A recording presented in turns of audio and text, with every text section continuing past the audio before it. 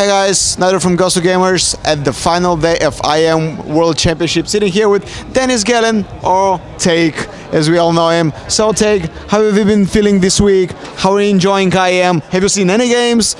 Like, how has the past week been for you? It has been great. We have our own booth in Hall 18 with Acer, but I'm visiting the IM Hall whenever I have the chance to, because there are great games here with especially StarCraft 2, because I'm a big StarCraft 2 fan. And I've seen quite some games, sometimes on stream when I was in my hall, sometimes watching it live just a little bit. Yeah, it's a bit of lack of time, but I've seen cool games. It's sad that all the Europeans or foreigners are out.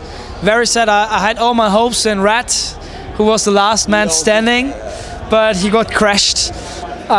Very sad for him and for us too. I have the feeling that CeBIT is not that crowded besides today, because yeah, there were like no traffic jam as usual. Usually we have traffic jam here, and I've been 10 years at CeBIT or so, and I was always late at the event because I started too late. But this time was pretty easy. I have the feeling there are not that many visitors anymore, but last day is fucking crazy. It's so packed. No, I have the feeling everyone decided to go Saturday, crazy guys, because now it's so crowded there's no chance to walk. Okay, so apparently it's very crowded because we have League of Legends actually next to StarCraft 2. You said you're a big StarCraft 2 fan. I'm a big StarCraft 2 fan. My camera guy isn't, but we don't care about him. So what the hell? It's not a StarCraft. It's not true. I wanted to make him look bad, but I failed. So obviously, League of Legends much more popular than StarCraft 2. Yeah. We've seen a huge audience, probably 5-6 times larger. Does it make you feel kind of because you're a StarCraft 2 fan, as you said? Are you kind of jelly, angry at the popularity of StarCraft 2 here at CeBIT? No, I'm not jealous. I'm also not angry. StarCraft 2 is still very big. League of Legends is way bigger. They do a good job with Riot behind it. But I think with Heart of the Swarm we have a good chance to improve, to get even more, because it's not bad. It's good already. It has been always good with StarCraft, but it can be better. And yeah, I hope with Heart of the Swarm Blizzard will do a lot of stuff. I have a good feeling that this game will be nice, very nice. The beta was a good start and was just still balancing and so on. And yeah, if we all do good work together, like guys like you, like me, and your camera guy, and everyone behind esports, I think we can make some good stuff out of that. We talked to Kilaris after at the first day we were here about actually Heart of the Swarm and people's expectation, the hype that's been building. He actually said that something that surprised me personally, that he told me that Heart of the Swarm can't get as bigger than Wings of Liberty ever was. Like, people are expecting the huge insurge of people with Heart of the Swarm, but Kilaris was like, no, it's actually won't get that much bigger. Where do you stand on this particular question? It's tough. On the one side, we have Heart of the Swarm, which looks like a good game. But if you want to play it, and if I'm not totally wrong, you need Wings of Liberty. Yeah. That means to get new people attracted to Heart of the Swarm, people have to buy Wings of Liberty, which means not double amount, but even if there's a reducement of 50% right now on Wings of Liberty, buy it.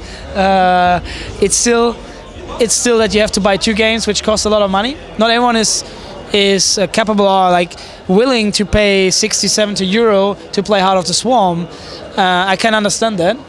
It's not few money. It's expensive. Exactly, it's quite some money, even if it's worth it, because it's a great game and they don't make money out of the game itself, just about like selling it.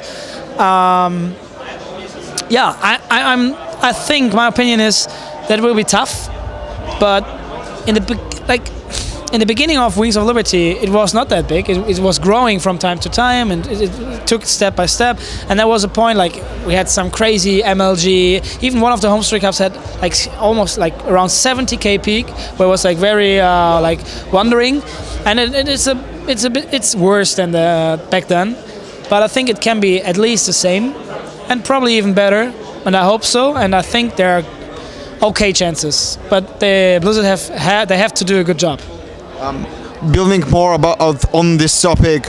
There's been discussions in 2012 for a short while. It didn't go too big, but people have been suggesting that StarCraft 2 should be made free to play.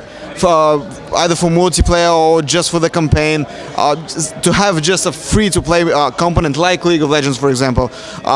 Where do you stand on this? Because there's been a lot of opposition towards like, no, it will get people like too many noobs, etc. It will juvenile the scene, etc. Where do you stand on this? I would love to see StarCraft 2 for free, but it totally makes no sense at all because Blizzard invests tons of money into this product.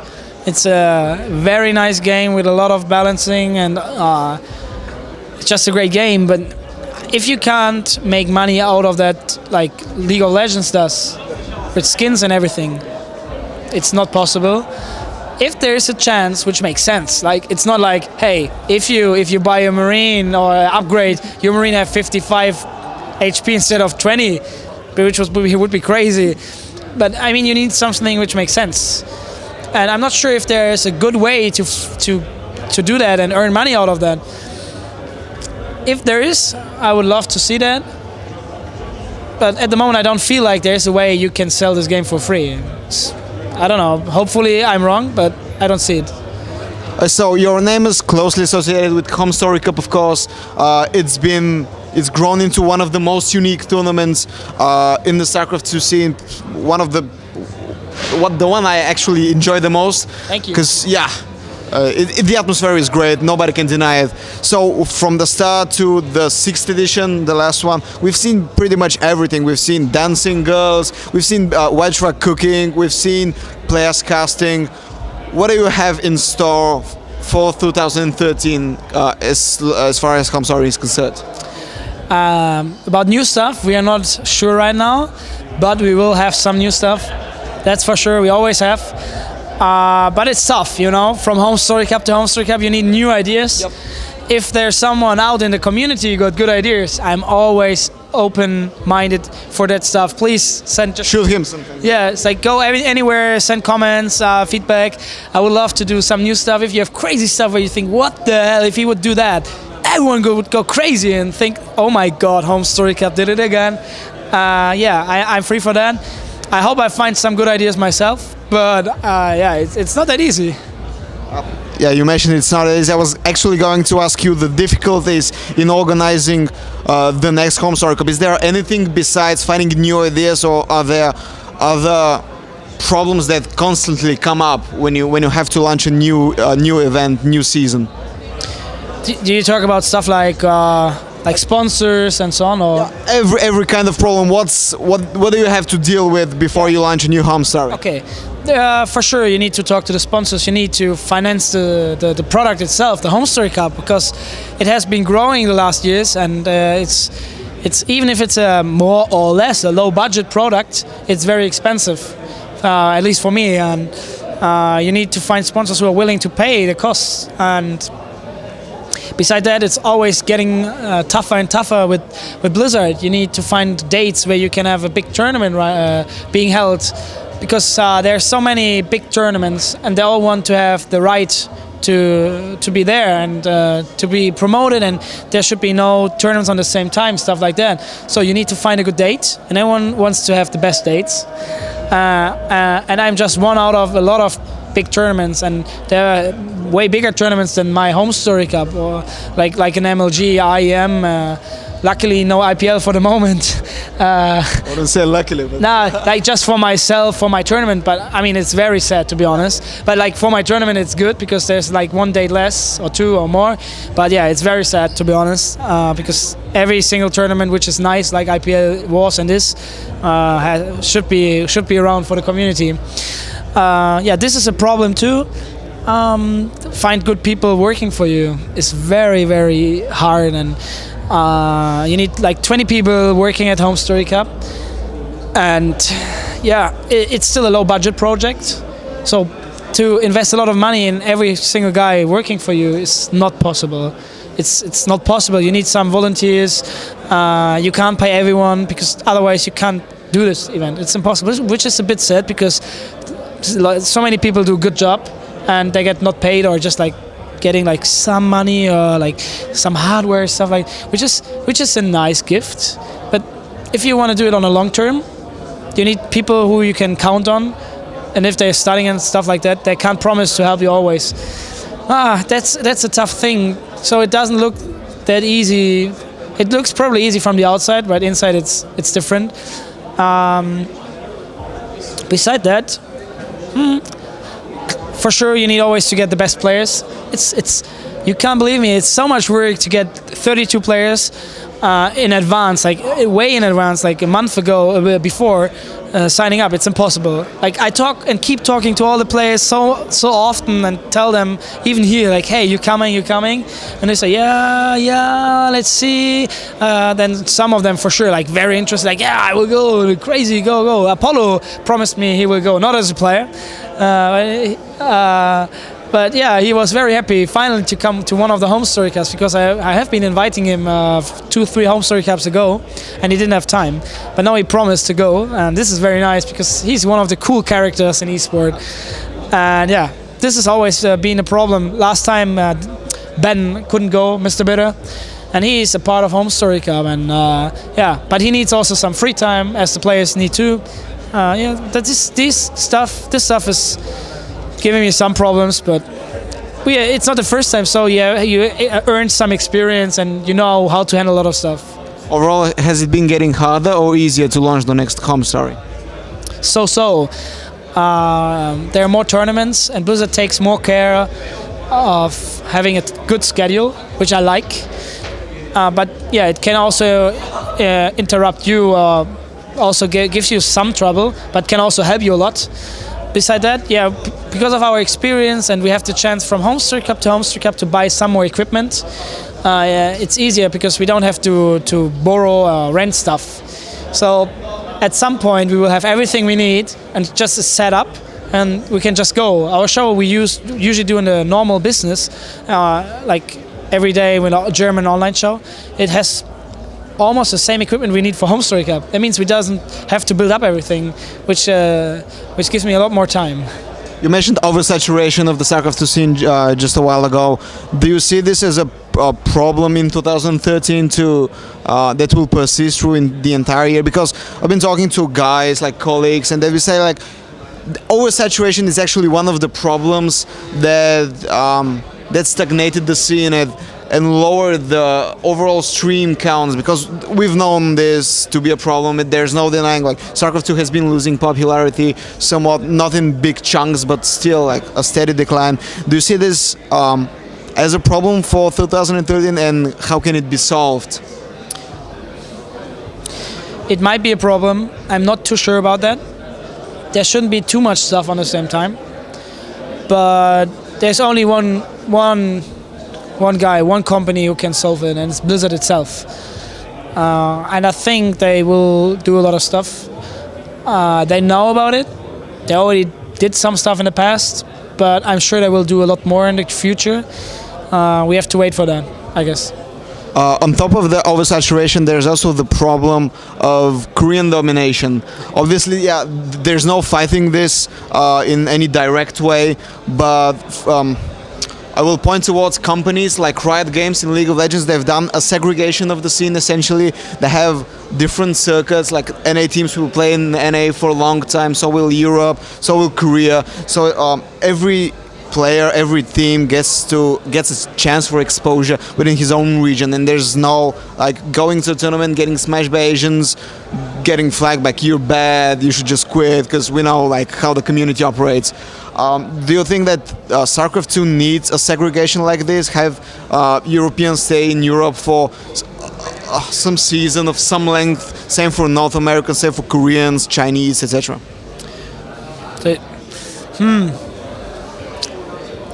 I'm not exactly sure what the problem is. I think the Koreans are just crazy as hell. They absolutely are. And there are only so few people who can compete with them outside of Korea. We've seen a lot of Europeans and Americans traveling to Korea and practice. It helped a bit, but there was, I think, no one who like came back as a hero. I mean, Jinro was there. He did a great job in the beginning, but that was, I think so at least. He was always been a great player, but he had very good strategies in the beginning. But when they found out how to handle it, he couldn't stand against the Koreans. Same with Naniwa, I think. Yeah. Naniwa was for sure well there, reached to top 8s. Yeah, but I think Naniwa is a better player than Jinro was. I mean, even if Jinro was a great player, don't get me wrong. But I think in general, Naniwa got some more. How do you say, like the potential in general, as Stefano has. Like, he has a chance to beat the Koreans. It feels like Koreans got some crazy bloods giving them skill to beat everyone. There's no chance to beat them, even if you play the same amount. I mean, look at Huck. From what I've heard, when he went to Korea, he played at least as much as the Koreans, at least. It's like 12 hours a day, at least. And he was good, but in the end, the Koreans were better, you know. I mean, he still can beat Koreans, but yeah, it's very tough for him, and he doesn't do it like in like every game or something. I don't see how to fix that. So you don't think if we have like European-only tournaments or NA-only tournaments that this will help? Okay. Yeah. Can it even be done? Because it's a good question. It's a good question. I think pure European tournaments would be nice for the community in Europe and America. Probably it should be like a European Master Championship, like WCS was a little bit, and then bring all the good players together, and then they play the main final. That's the idea. Yeah, this idea is what Blizzard did already. Let's see what they probably planned for 2013 or 14. But yeah, this makes sense. But it is always being also nice to have, like Costa Rica. We don't run a lot of Koreans because yeah, otherwise the Europeans have no chance to win. And Snoot, for example, was impressing. He was winning against Symbol 4-0. But this happens. This is raw. This happens just once in half a year or so. I would like to see that more often. So some Koreans in the tournament's always nice. So if you have European tournaments, probably it would be better to have like not that many Koreans. Like it's also with IM, there's only Koreans left once again. All IM. Yeah. Yeah, it's a good idea, but it would be also lame to not see Koreans, you know, because I would like to see an MVP playing here in this tournament, but MVP against, let's say, just for example, First Violet against Sting, and this is not happening. There are other games, but I lose. I'm not that interested in watching only the Koreans. So yeah, we need probably to find a solution for that. So on to another thing you're launching recently. It's the Team Story Cup. You're going from individual tournaments to a team league, which is again super exciting. Can you tell us more about the Team Story Cup? When it will be held? Who will be participating? How awesome it will be? Where, etc. All the details. Team Story Cup will start in around 2 weeks, but the qualifications will be streamed. We got 4 teams invited, which is Mousesports, Team Liquid, Axiom, and Team Mesa. 5 more teams will be joining the league. 2 from America, Korea, which is 1 qualifier. 2 from Europe, and 1 more from America, pure America. A lot of great teams signed up. I will just name a few which I'm 100% sure they will get a spot for the qualification, which is MVP, FXO Korea, EG, Millennium, like a lot more, and I'm very happy about that. And also around almost 40 casters applied for this team league to cast. Some great names. I will not mention anyone right now, but there are some great names included. Also cool local casters from Poland, from Spain, from Russia, all these countries, from like almost like everything in Europe. And there are also quite some American casters and English casters in general. Also 1-2 names where you should be very happy to see them. Yeah. This is very nice. There will be offline final. Top 4 will qualify for it. We pay travel expenses, not everything, but 1.5k. We pay the hotels. And also, even if you finish 4th, you get 2k. So there's some money to work with for the teams. And it will be at my place. I'm gonna hopefully make a very good show out of that, because if you have teams playing against each other, you can also do some casual stuff with teams against teams. And I hope the teams will be willing to do stuff like that. And I hope so. Yeah, that's it, and I'm looking forward to this Team Story Cup so much. I'm so thankful that Intel and Acer gave us the chance to do that, because it's a pretty huge project for me, and it costs a lot of money. There's 20k prize money in it, the travel expenses, everything, the location and so on, and also the CeBIT. So yeah, I'm excited. I think we all are. So, the Story Cups, the Home Story, the Team Story Cup have been exclusively StarCraft 2. Any plans to venture into other disciplines? As we see, like League of Legends is enormous, other games growing enormously, like DotA 2, of course, very big. The CSGO also trying to make some steps into esports now. Any plans to grab some other disciplines, or we just gonna stick to StarCraft 2? I keep watching DotA 2. I have an eye on that, and I think if everything runs smoothly like it does right now for me and for Take TV itself, with my whole team, we might see DotA 2 with Take TV. I think we will start German, because this is like my direction in general. But I think whenever I have the chance to do a bigger tournament, it will be English for sure.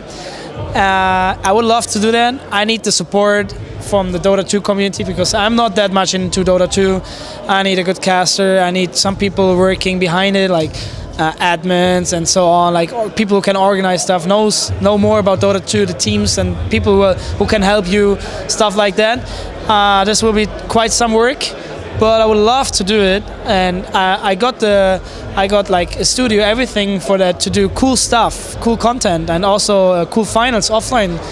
And I think I can show the DotA 2 community that what I do in StarCraft 2 is possible in DotA 2. And if the people are waiting for that, and if they're interested in having Take TV during DotA 2, I would love to do it.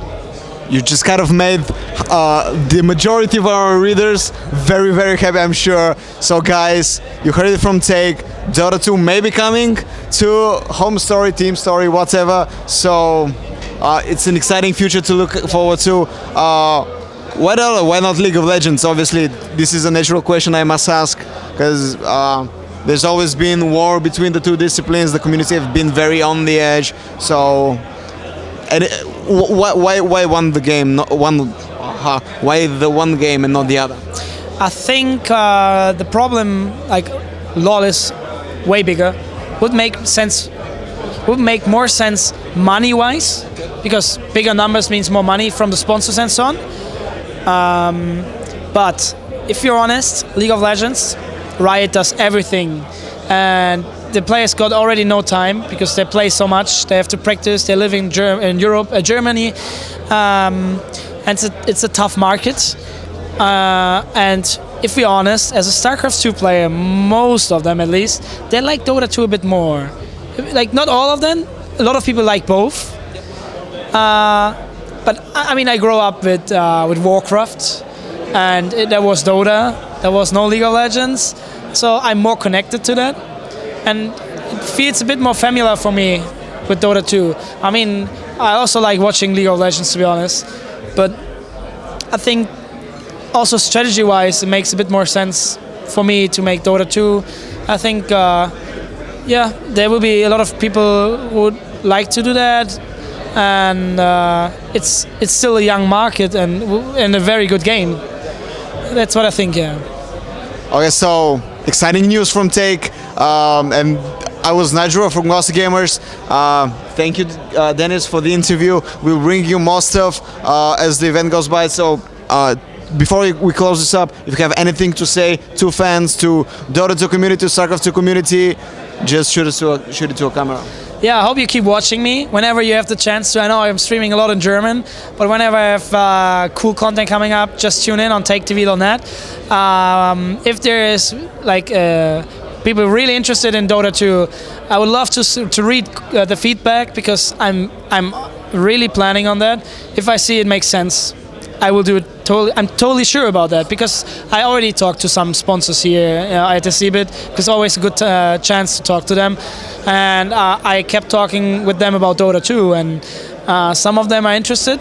I need a good concept. I need feedback of the community. I need a community who is like thinking this makes sense, watching Take TV with Dota 2, and probably have big tournaments coming up too. Yeah, so please give me feedback. If you like it,